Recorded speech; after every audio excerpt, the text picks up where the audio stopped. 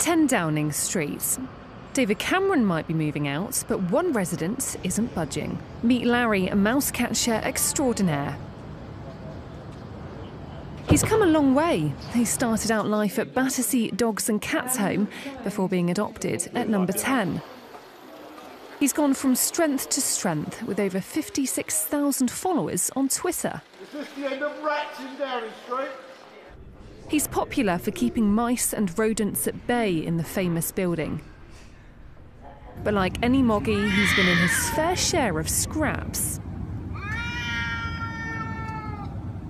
On the whole, though, he's done a pretty good job. And while others will come and go, the newest, of course, being Theresa May, Larry will continue in his post, as long as he keeps top-secret cabinet information under his hat.